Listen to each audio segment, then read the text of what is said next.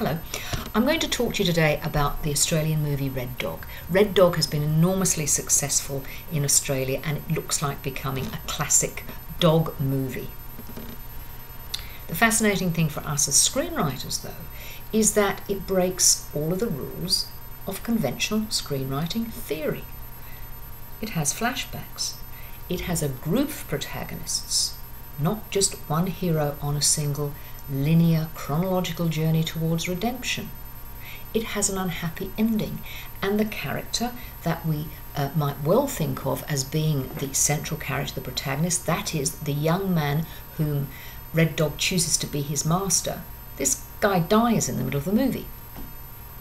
I hope I haven't spoilt that for those of you who haven't seen it yet. So how are we to take this?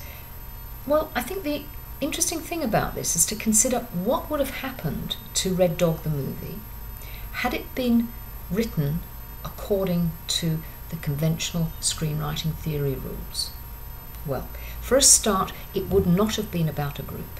It would have been about one hero, and that hero would have been the young man whom Red Dog chose as his master. So the film would have to have opened on the arrival of that young man, the young American bus driver, into town. So we wouldn't have had any of the flashbacks from those miners, which are things much beloved of everybody who sees the film. The miners would have been in the film, but in the background. We wouldn't have followed them individually because the form says we need to follow a single hero on that hero's journey. Now, the film would not, I think, have ended tragically, or it would have avoided the weepy ending that it has at the moment.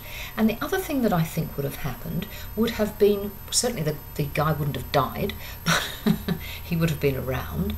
But I think that the existing plot whereby Red Dog is jealous of his master's girlfriend would have been handled very differently. I think Red Dog would have been on the girl's side, and Red Dog and the girl would have worked together to teach the young bus driver about commitment.